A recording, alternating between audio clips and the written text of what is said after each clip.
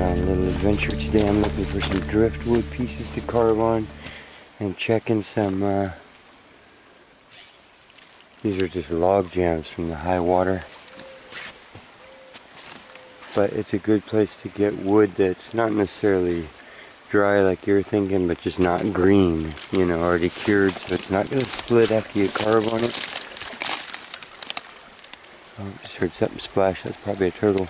Plus we'll keep our eyes out. Like there's whole, it's an old river, so all the old ranches have their dump sites and stuff. But I think we're like the first people down on it. It's such high water, which means it's high picking too, but so many cool pieces. Looking for flat individual pieces like that that are kind of different and already weathered to carve into the faces. And then I also like bark that has enough of the Cambrian layers and stuff to it to carve into. And if you find a perfectly good walking stick that's somehow cured out, that's always a good thing too. See, that's branch cut, but the river beat all the bark off of it and it's already dried out. That's the type of thing that can take you months to get to stay straight and not crack. And other little flatboards like that. That one's kind of rotten away though. Root wads. The grain in there is just going to have a billion little knots from wherever all the branches and roots came out. It's all feeling pretty light though, and it even has that smell of super lightweight wood being wet. So we're gonna look around a little bit more. There's this log jam after log jam.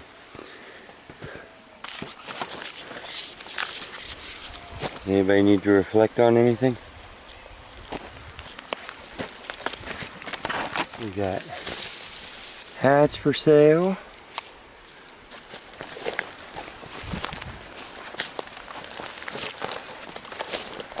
There's some nice gravels here too. We'll keep our eyes out for all kinds of things. You never know what this will turn into.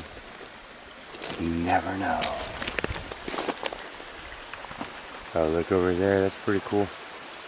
You see at the dump there's old counters and everything else.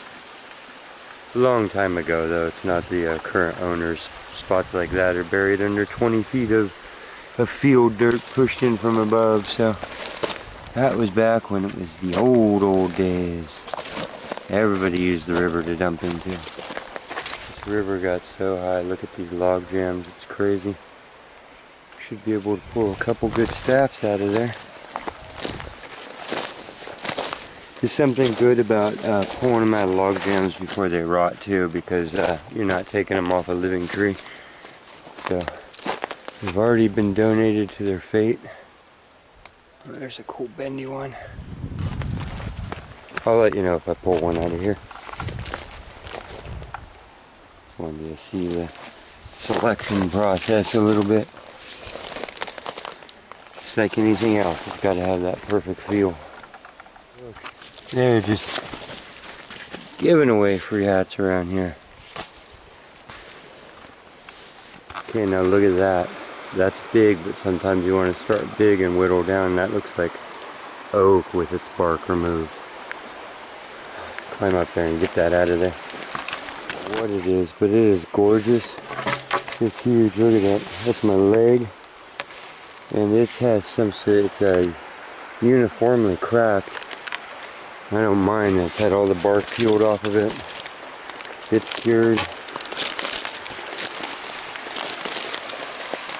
I like that. That's a good chunk of something there. For sure. Look at what the water's already done for us. Here's one of these pieces of bark that I was talking about. See how it's deep enough to actually carve into.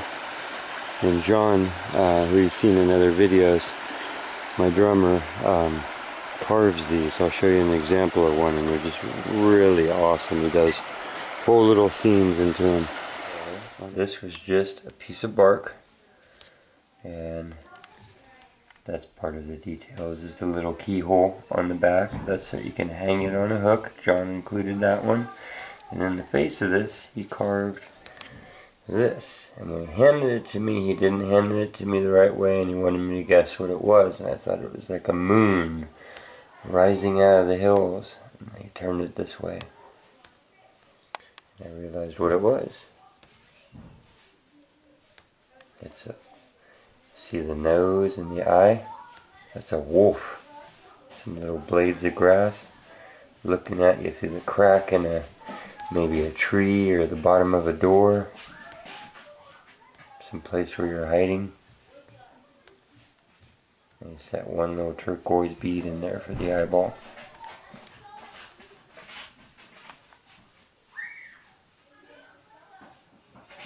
Pretty cool, Scope and scale. Look at that in the bed, and the colors to it are just insane. I don't know if it's gonna be a walking stick or a curtain holder for a closet. I don't know, but it is nice. I love it. Can't wait to do a cross section of it to see the color inside. Gotta tie it off though. Look at just down here where it gets wet. It gives indication of the other deeper reds and hues that it can get. And that shine is, it's shine, you see that? Yes, it's beautiful. Beautiful. Okay. I'm gonna move on from this spot and see you at some other destination.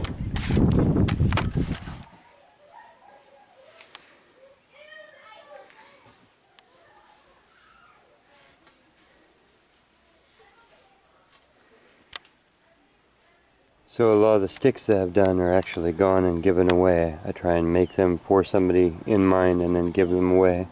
But these are two that I can still view and watch their aging and stuff. So these are about almost 10 years old now. And it's eucalyptus. I'm saying there because there's two of them. This one is my dad's.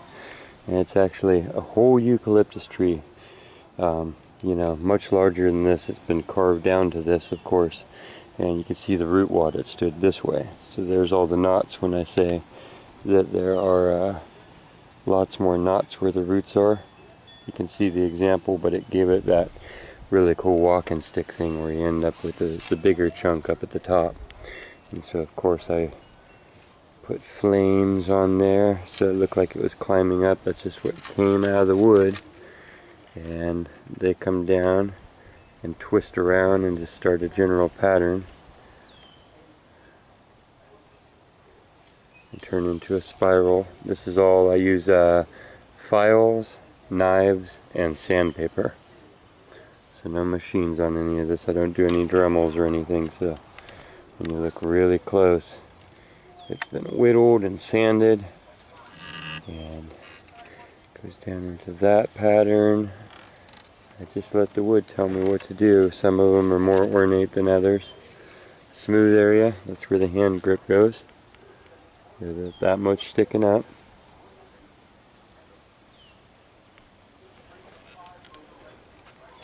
And down into some knot work. Just simple ins and outs. Repeating there, 3 of them. 4 of them. Bands and balls, and this is actually I love eucalyptus when you do a whole tree because you get the grain work in there. Do you see that? And in bright sun, of course, it's got checkers of gold that come out. And then this is another type of spiral I do where I leave one flat and round off the other and bevel it.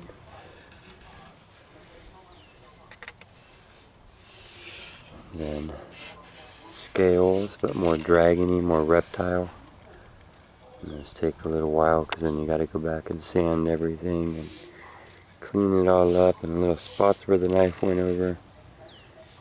Yeah, and then always top, and I like to call those lotus blossoms, you know, just big a petal pattern. And I try not to go too deep with anything so it stays generally the same strength. Don't want to make one weak spot.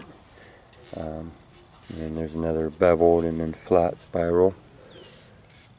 And another set of scales or leaves. You know, that could be leaf work also. And I put his initials on there, W-A-M. More blossom, and then just left it to get really smooth in its final wiggles. So there's the whole stack. That's one of the longest that I've done. And it's about head high to me. And I'll show you the other one here. You can see that it's not compromised anywhere too much. That's one of the key things, is you don't want to go too deep, so you start really big and then you carve down to what you want. But that's probably my favorite as far as the top of it. I have to dig down like 8 inches in the dirt, cut off a big dirty root wad, carve it all down, clean all the dirt out, dry it. I leave the bark on. It takes about 3 to 4 months under a bed laying flat. And if they haven't split, then I carve them. Let me grab this other one here for you.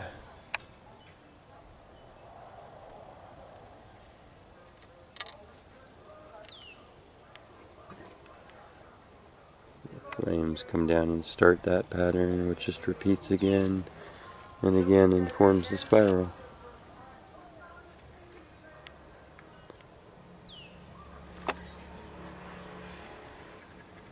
The tree's impressed. See? 6 spot. This is the stick that I carved from my mom, and you can see the color coming out in it right now. The grain ended up, the sun came out for a second. The grain in it is just awesome. I mean, it's like agate or marble. It had different layers in it. So we'll just start on the top here. I finished this one out so that you could see all of the bands and the ears and the patterning. This one came from the same little grove of trees as my dad's did. And they actually cut those down because they were eucalyptus and they weren't native, and they built something there, so they're gone now. That's how I started the top of that one. Look, it matches the Easter eggs. It's just the way things work. And this one I started from a very thick piece of wood, and I was taking it down to be way skinnier than it was, so I was able to go even deeper with the cuts without compromising the strength. Oh look, there it is in the sun. Do you see the gold that comes out in the layers? And then down into a knot. And I don't know, this piece of wood, every layer went from amber orange to gold, and it disappears and shows up as you turn it. So I don't know if the camera will do it justice, but it comes down, does a basic knot, and finishes into that. I don't really have to have names for it, I just do it. And more balls and bands. You can see the grain work here as you come around and you bevel down the ends. It creates windows into each of the layers. And then another lotus blossom or upside down leaves. And then for the little Dutch touch, the German, I put some little wheels in there. Typical flower pattern as wards, you know. I figure always good to have your wards with you. And then this is a double band. Let's see, 1, 2, 3. It actually might be 3 bands coming down there, and each one beveled and into that pattern. On down, we got the leaf or feather or scale, whatever you want to call it. That one holding it real tight there. And then the fish.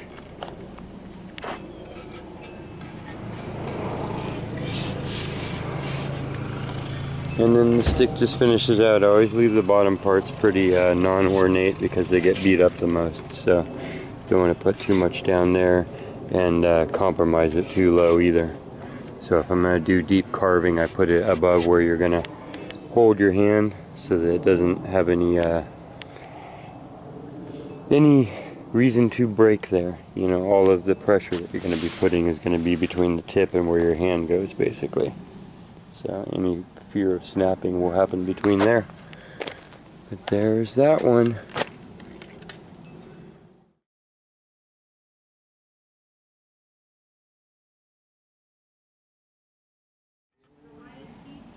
But yeah, just wanted to show that to you. And we're gonna start carving them again. I actually have one in the works right now for somebody special. So, okay, there you go.